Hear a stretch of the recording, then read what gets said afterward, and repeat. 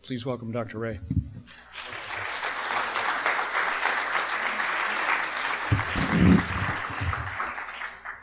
Well, I'm sort of going to give this in two parts. And of course, speaking to this audience, the first part's going to be rather ridiculous because does EMF problems exist? And then the second part, how do we treat it? And, you know, we started doing this probably in the late 70s. And we had, every once in a while, we'd have a patient come in and say they were sensitive to electricity. And, of course, that stimulates our interest. And so we had to do something about it. At that time, I was a heart surgeon and knew the value of electricity because I'd shocked a few thousand hearts back to life, and it did seem to work in most of them. And so the question is, can we always channel EMF for the good rather than the adverse? And so that's what we've tried to do over the years. And it's a growing problem. And it's becoming the major problem next to the chemical problem. And I'm not so sure it's not going to exceed it eventually if we don't seem to get a handle on it, you know. So let's go ahead and examine it a little bit. Now, some of the signs or symptoms, of course, are intolerance to transformers and computers and wireless and electrical outlets and TV and Wi-Fi, even the sun and power lines. And so it's something that's total environmental load is what we've got to look for. Now, it is EMF sensitivity is a result in many cases of environmental overload of other kinds, like chemicals, foods, molds, and so on. And then the second type is one of just EMF sensitivity, that somehow we've accessed the electrical system of the body and managed to foul it up in some way or another. So let's just see what we have. The smart meters are now the problem of the day, and electrical companies are trying to force people to have one of those meters on their houses and on buildings, and we've seen a lot of people made sick from this. I had one example of a person he and his wife and daughter came back from Europe. They walked in the house and they sensed something was wrong, and they all got nausea, vomiting, fatigue, headaches. And he, interestingly, was an electrical engineer.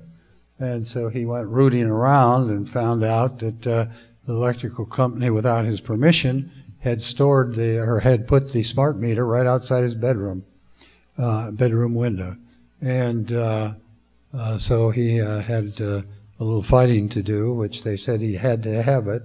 It was the law. However, it turns out it's not the law, at least in Texas. Now, it may be in some states, but I'm not aware of it yet. But there are all kind of hearings going on because of the Wi-Fi smart meters, you know, and the like. Now, often, I'll go on the first part, often is the electrical sensitivity is preceded by the chemical problem. And we have a whole group of patients now who were very chemically sensitive and who were electrically sensitive also. And as we got them better from their chemical sensitivity, the electrical sensitivity went away.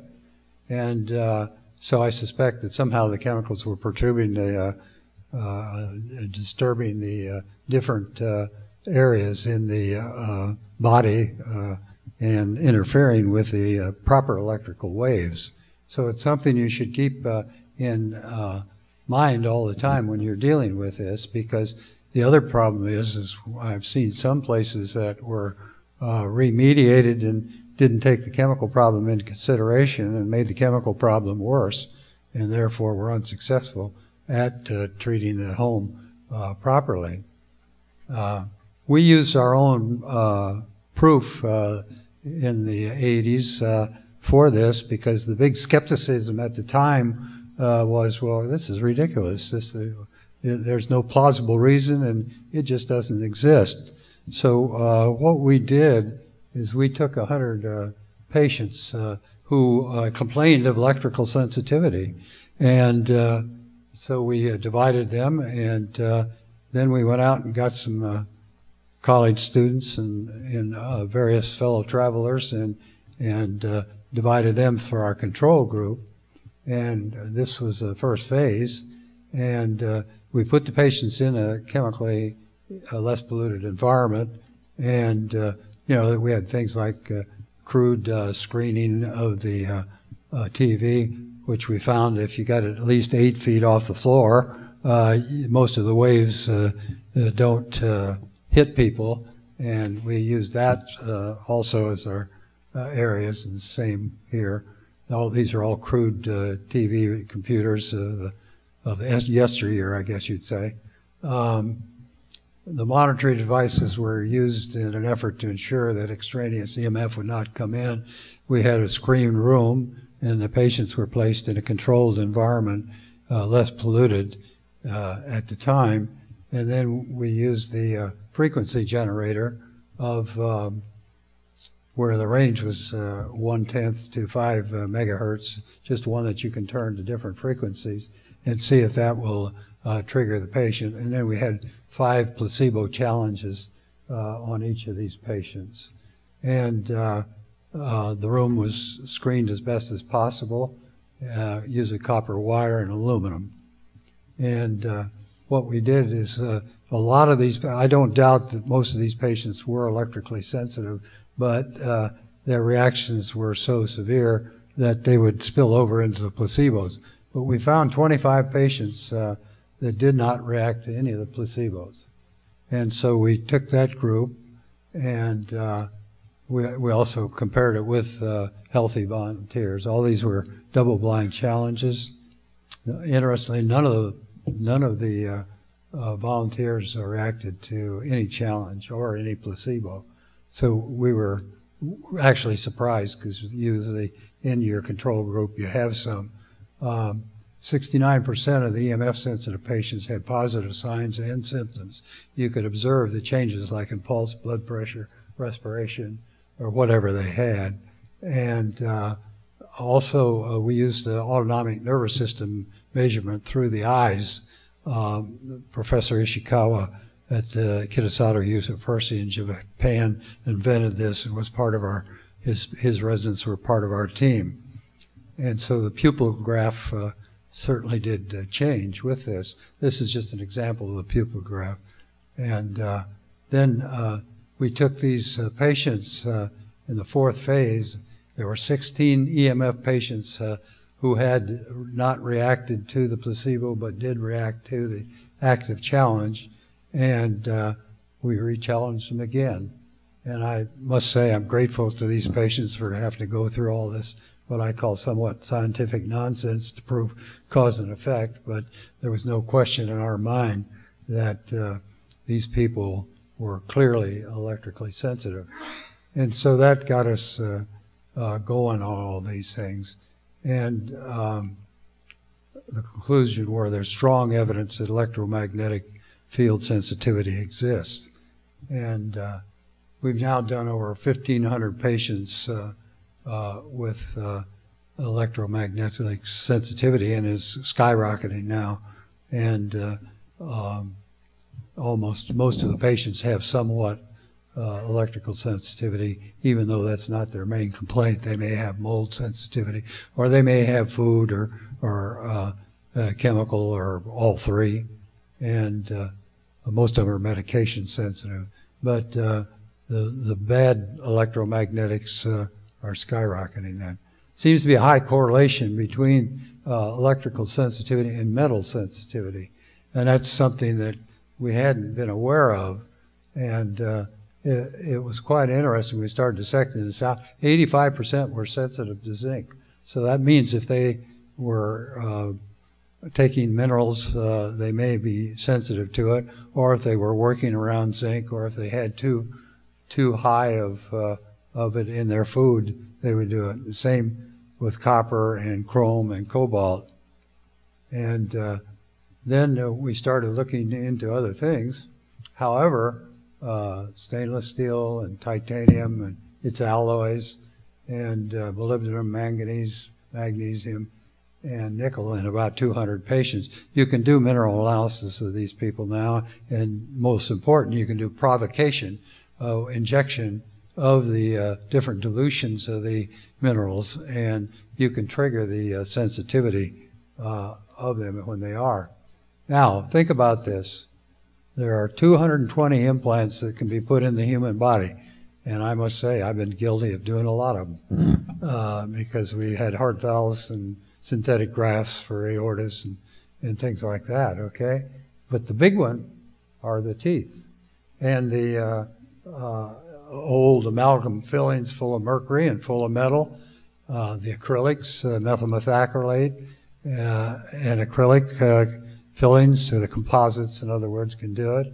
And the only ones that don't seem to be, or seem to be fairly safe, are the porcelain. And so you do it. Now here's the other thing about implants. People got hips, knees, and so on. Implants make our antennas. And as Professor Blank talked about these antennas, here's an artificial set of antennas that get to people. Now we're getting the combination of not only the metal, but also of the different pulses, like a pacemaker, which has to put out certain frequencies to make the heart beat normally. Some of the heart valves are made out of metal and the like. And then there's now the new defibrillators that you can implant. And of course, they put out a few different frequencies also when they get the jolt. IV ports for malnutrition. A large segment of the population now uses these to get well with, but they also act as antennas. Now, we also have all these hernia repairs or slings for pelvises or you name it, for defects. And they're either metal mesh or Dacron, Teflon, nylon, polyethylene, vinyl, polycarbonate, silicone, et cetera, et cetera, et cetera.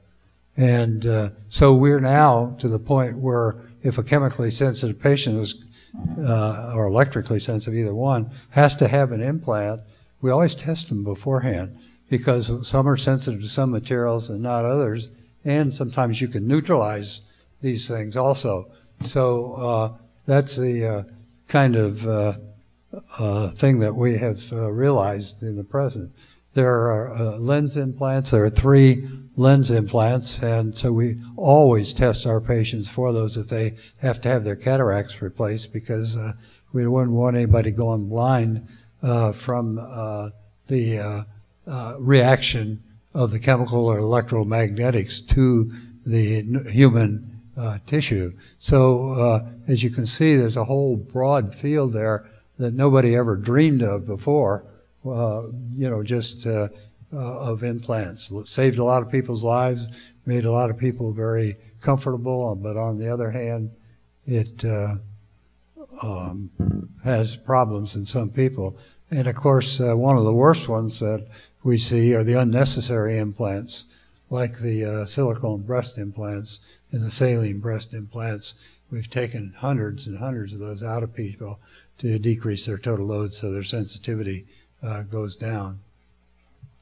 The other big thing is pesticides.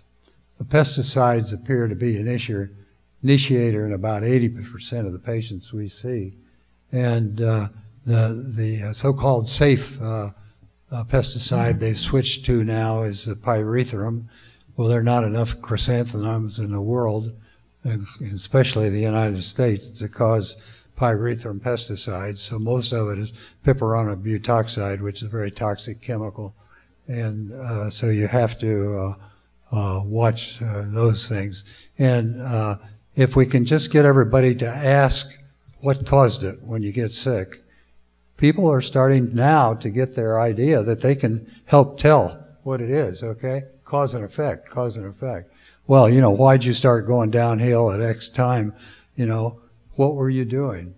What were you eating? What were you working around? And what was in your home? Did you have it sprayed? Did you have gas heat that might have leaked? Did you have solvents in there? Did you put a new carpet in, et cetera, et cetera, et cetera?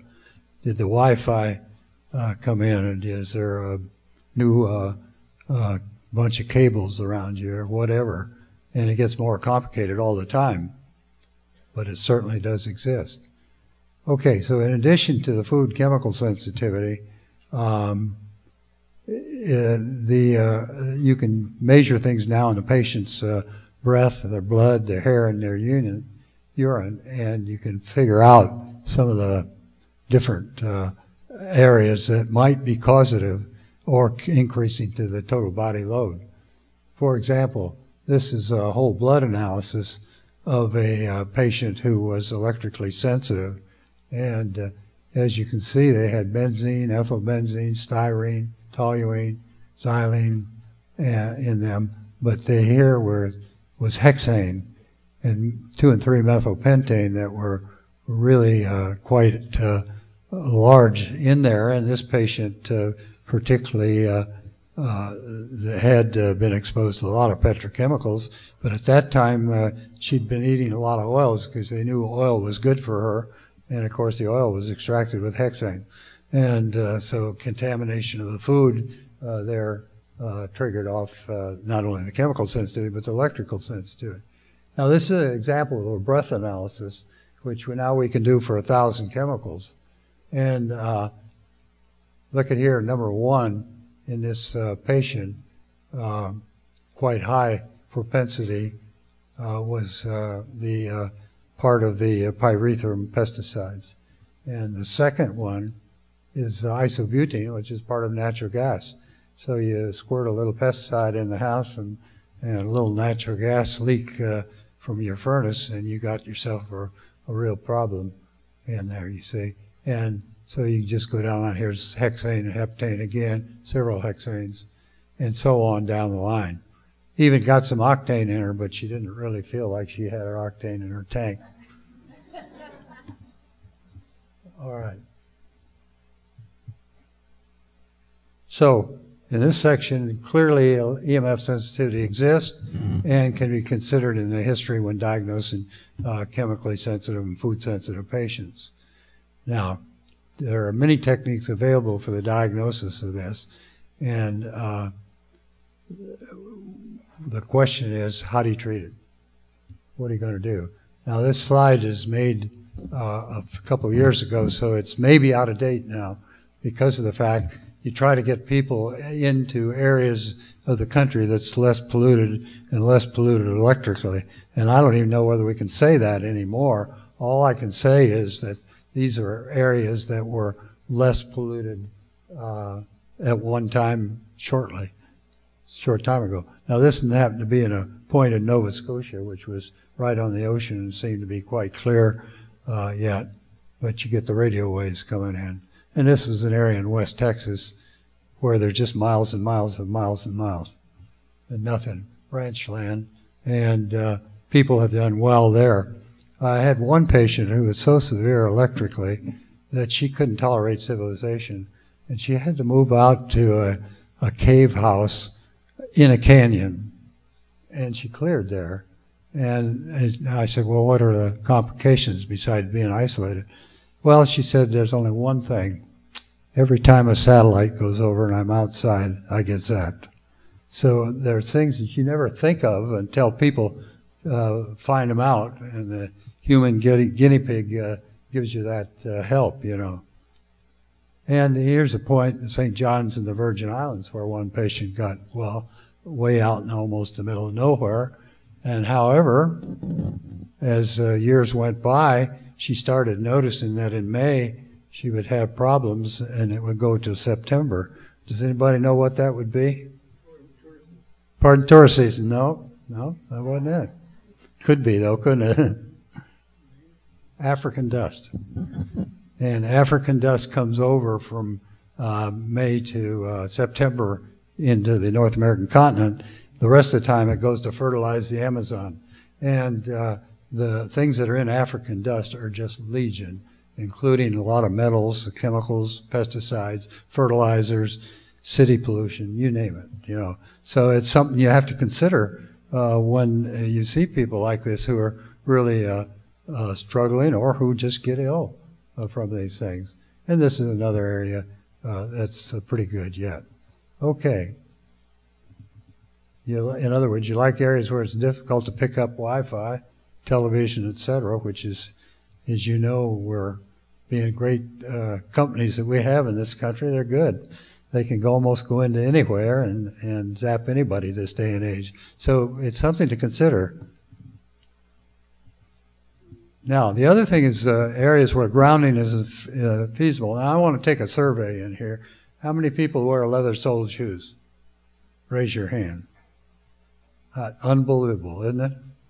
So therefore, you stop your grounding right away, don't you? If you don't have leather-soled shoes, you can't ground. The electrical impulses come right back to you, you know? And so one of the things we like to do, of course, is since we're from Texas anyway, you know, we believe in all that rawhide stuff, have people wear electrically or leather-soled shoes, good old cowboy boots or whatever, okay? So something for you all to think about on this one. It's probably a good idea because every step you take and every place you place your feet, you have a potential to ground, but sometimes you can't do it, you know? If you get that rubber, just circulates right back up into you, okay? Now, the other thing is grounding outside where you would take and put cables in outside your house, windows, and string them from your bed or string them from whatever you're doing. And what we've learned on that is you really got to be careful of how far you drive down. And we have some people that, I know several people that 6 feet, if they don't have their ground rod in their area at 6 feet, if they have it less than that or more than that, it won't ground. And you'll get electricity flowing the other way. I had one patient who was out in rural Texas, and we got the electric company out and turned off the turned off electricity in her house because she was so miserable. And it was about a quarter mile from the old country road, and it was about a quarter mile from the Brazos River. And where she would go for relief would be she could stand just till she was knee high in water, and she would get total relief for electrical sensitivity. And we measured after the electricity was off at the road. We had a giant ground from the pole that had just gone to her house, so we knew it wasn't coming from there, and it was hot as a firecracker. And the best thing we could postulate, since it was a rural Texas, was that there was an iron vein gone there. There was a railroad track a mile away, and it recirculated and through the electrical line to that. So there are some real screwy problems that you have to work out on some of these patients, you know, to do that. The other thing was that Fort Hood, one of the biggest military bases in the world, was 5 miles from her. And, of course, Lord knows what was going on there, you know. That was the thing. But the fact that she could clear in the river would suggest to you it was a local problem. Okay. Now, inside, you know, the use of wood obviously is good for not triggering the EMF, but the one thing you have to worry about on that is the conifer woods like pine and cedar and those type families have put out high doses of terpene 24/7, and so those will disturb a lot of people and can accentuate your electrical sensitivity. So you like to use hardwoods if you can, hardwood floors and so on. Of course, the computers and television and everything, if you have it off the ground and shield it, it'll help. The other thing is wires, like it seems like the twisted wires, the 3 wires, will negate a lot of the EMF. And so if you can do that when you're constructing a house, I think this may help quite a bit. The other thing is, you know, most of the older houses have wires just going along one wall, and it always seems like you have to have the plugs and the lights and everything and put your head of your bed up against the wires that are in that particular wall. And so sometimes you can take people and put their bed in the middle of the room, and if there's nothing running underneath it, that'll make a big difference for some people. Ceramic floors also work quite well, and ceramic walls. We have some rooms that are all ceramic, and they work very well. Wood bedding without metal on it will help. And we like to use pure cotton and silk for the bedding. And then our old rawhide set of springs. This is not what to do. This happens to be one of our buildings at the Marriott where we built 22 beds for environmental control. And of course, at the time we weren't smart enough to not use metal, but we did use glass and ceramic floors. And I've been surprised about 90% of the environmentally electrically sensitive people can go in there and do quite well, but a few can't because of the metal. And the same with the bedding. You need to ground that if you're going to use that in there. So this is one that's a non-shielded TV, which doesn't work for the electrically sensitive people. The other thing we've noticed is there are 3 types of water that are safe. The most polluted type is the distilled water. And of course you have to have no plastic parts in it. Number 2 is the filtered water, which is, you got to be double filtered anyway, house filter and water, drinking water filter. The last one should be ceramic and steel. And then finally, the last type is the spring waters. Seems the best one we've tested in the world has been Mountain Valley from Hot Springs, Arkansas, in glass bottles, not plastic. Evian from France seems to be number 2. And then there's a whole line of spring waters down, but you got to be sure they're in glass because otherwise you get too much plastic phthalates and so on. Organic foods quite helps these people with a variety of diets. And here's some of these spring waters, and this is one of the ceramic filters, but that's not enough. It has to be double filtered with that. And one of the distillers here. It's all metal. Now the other thing that's been quite efficacious, and nobody seems to talk about this much except our group of physicians who are into this, and that's neutralization of the EMF through 2 ways. Number 1, non-specific neurotransmitters, taking the food and chemical and mold problem and neutralizing that, and then neutralizing the metals. And people can take drops under their tongue if they need it, or get shots by themselves that they can take every 4 days. And this is this has been extremely efficacious. And for those people who have severe pain all the time from the EMF, a lot of times you can stop this cold with either the neutralizing dose of histamine or serotonin or capsaicin. Does anybody know where capsaicin comes from? Well, capsaicin is the prime ingredient of hot red chili peppers. And it just happens to be it's part of the nerve conduction in the body. And there are 2 types of nerves.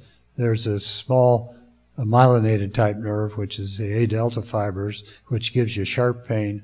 And then the other one is the C fibers. And these are unmyelinated, no cover in their sheath, and they give you the burning pain. And so a lot of times you can stop these really well with that. And it's so nice not to have a drug, trying to get a drug to work on these people, you know. So we like to do these provocation and neutralizations for that.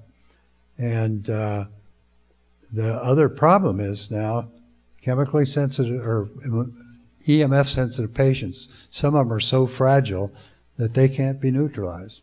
And I think that the problem is that their molecules are so unstable in their body and their nerves and their blood vessels that they just can't hold any good point that's safe for them.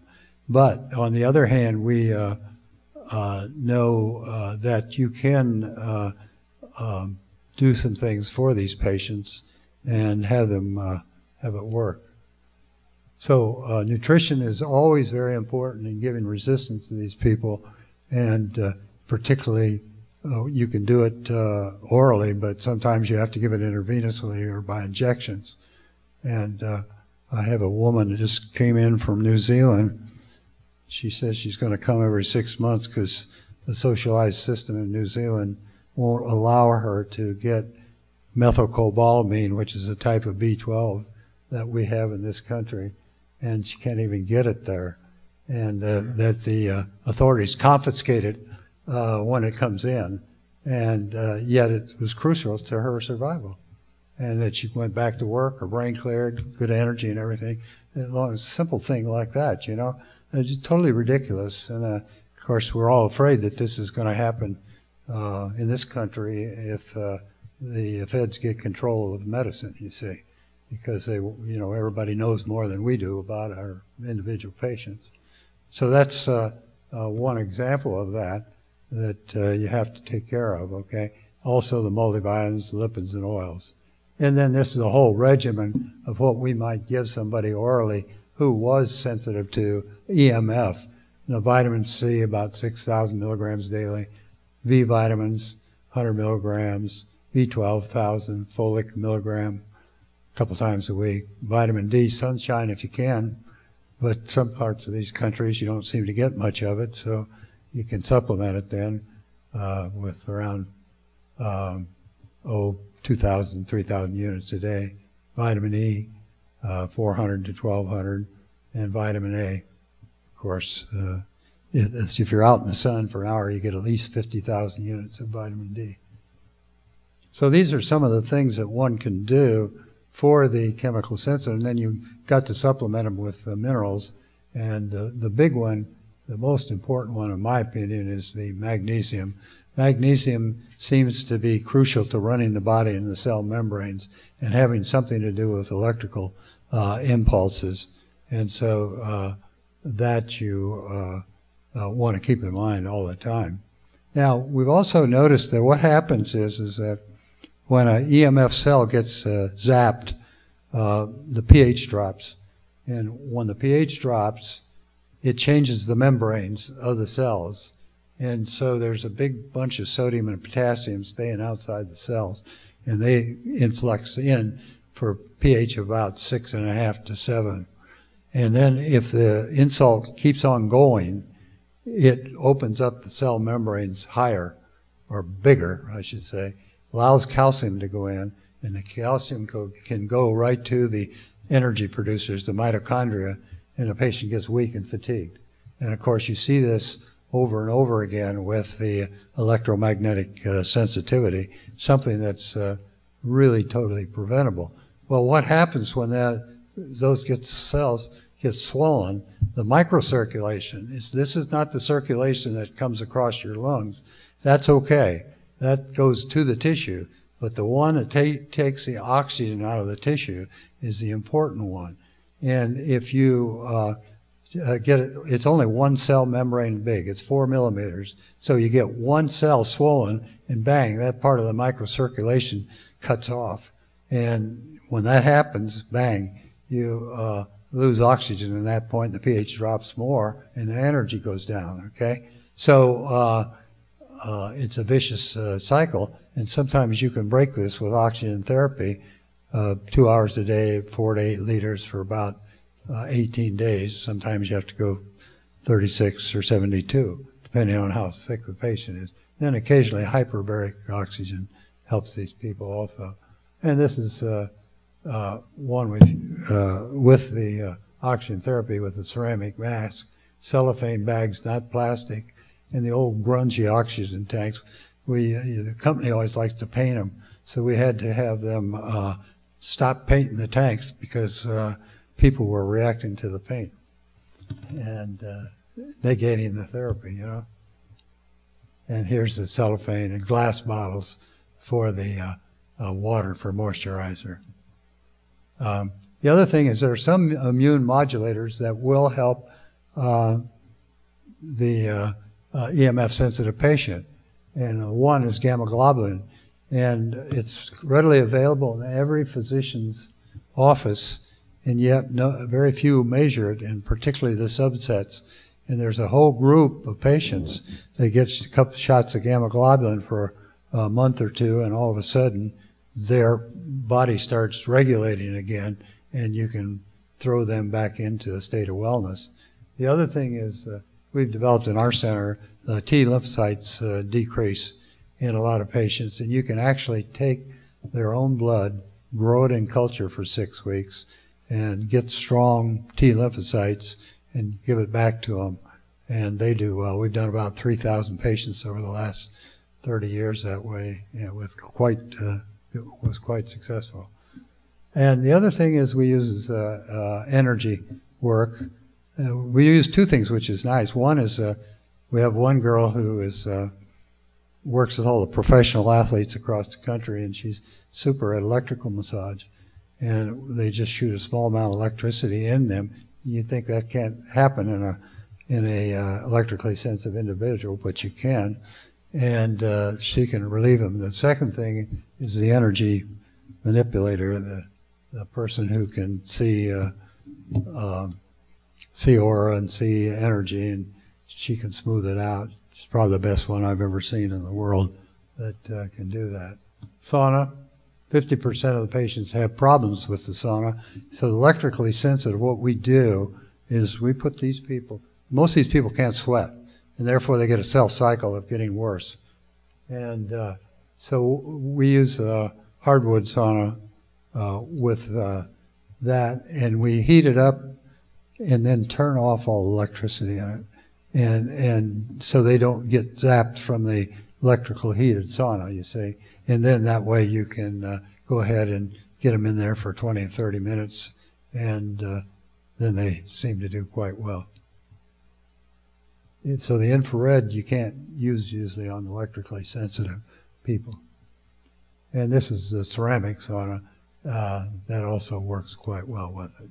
So in summary, EMF sensitivity can be diagnosed and treated in many cases, improve about 85% of the people with the problem. I'm going to stop there and see if we got any questions or anything then.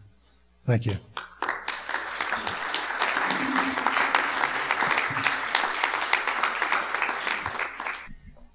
You mentioned that the bed should be put in the middle of the room. I have tremendous trouble with my clients in geopathic stress and underground water veins. So I can't randomly put the bed anywhere until I check that out. I said I would agree with that. And of course, doesn't it also depend on whether it's first floor or second floor?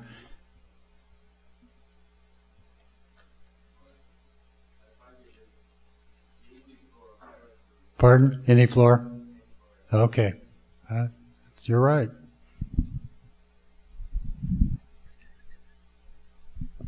Do you treat people with Lyme disease? Because recently, people near where I live a lot have also responding to mold that interacts apparently with Lyme as well as EMFs. Do you deal with that? I've seen a lot of my patients as clients as well that seem to have Lyme and chemical sensitivity. Like there must be some association. Lyme is the big rage right now, next to the smart meter, and what we get all the Lyme failures, of course, and after they've had antibiotics for 2 years and still can't get well, then you have to look into all these other things we were just talking about, because it will mess up the immune system. The question is why they get Lyme in the first place. And you can't tell me that all these people across this country got bitten by a tick, you know. There's just a great many that haven't, and the question is, why did they get it? Well, probably they had a sensory nerve system that was damaged and an immune system that was damaged, and there was some other cause for it, and a lot of times you have to look for those causes, you see.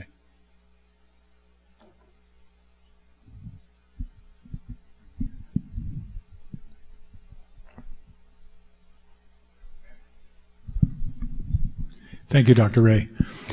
Dr. Ray, through our nonprofit organization in Canada, we have been contacted by about 60 medical doctors, and some of them are extremely electrosensitive. but none of them will come out of the closet, so to speak, and unite as a body like the American Academy of Environmental Medicine. Do you have some suggestions as to how we could kind of unite the physicians? If you got that many, why don't you have them join the American Academy of Environmental Medicine, which we have a large Canadian contingent. We have several academics in Canada, and they certainly could fit right in with them, you know, and because they've been going for years. See, one of our founders was John McLennan, who was, I guess he was from Hamilton, and he's dead now, but so they've had a strong group, and they just use it as a part of our organization. They're just part of it, you know. In fact, one of our past presidents was just from Canada. But, pardon? Jennifer Armstrong, that's right, who was a patient, a chemically sensitive patient too, you see. And I think Lynn Marshall was the president too. What's that university, Western Ontario or Western? She's out of University of Toronto. University of Toronto, yeah. So there's a good group up there that could help them, and maybe they can get them come out of the closet and not be afraid. Look, I mean, you know, electricity has been in medicine for 100, 200 years. You know, it's been used. I mean, we've shocked hearts and we've shocked muscles and done all kind of things with it. And so it's just a logical extension of, it's not weird or wonderful or anything. It's just part of the game of learning good physiology, you know.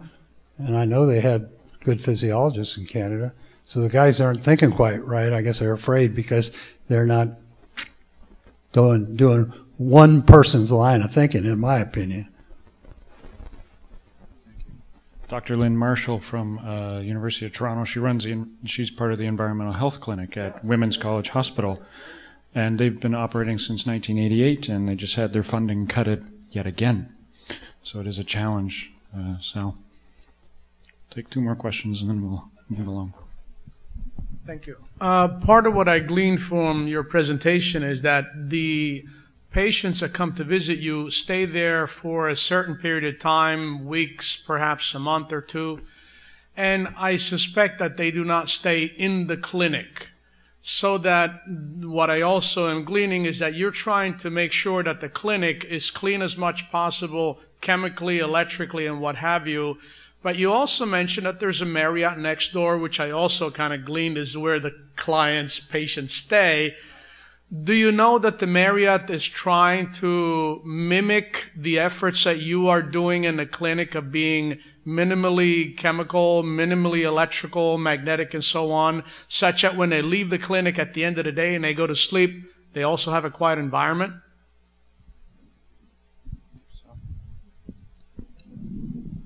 Well, this is an interesting phenomenon. We lease one building to the Marriott where we have 22 beds, okay, where people can stay.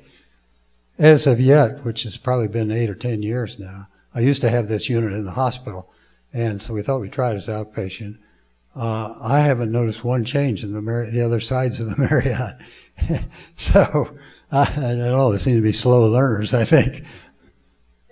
I would hope that we could have gotten the whole chain to do this across the country, and it seemed to me like it'd be a good business gimmick, and obviously we're always too premature. Maybe it'll come. Who knows? Thank you. One last question in the back. We'll pass the mic through to you. How's that?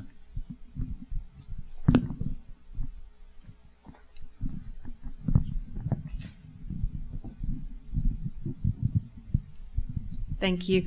It's kind of twofold. One goes back to the synthetic material or the metals, actually, like for implants. Titanium, is that one that needs to be of concern with titanium screws, titanium plates, things like that? And then also, if we don't happen to live in your area, how do we find a doctor that is on the cutting edge of this type of information so that when you go to get tested, they don't look at you like you have a third eye, so to speak? Yeah. Thank you. Excellent two questions and excellent one to finish off. American Academy of Environmental Medicine has a directory of physicians mostly in Canada and America, and you can call them and see if they do it. Some of them don't do the neutralization techniques. I'd say the majority do.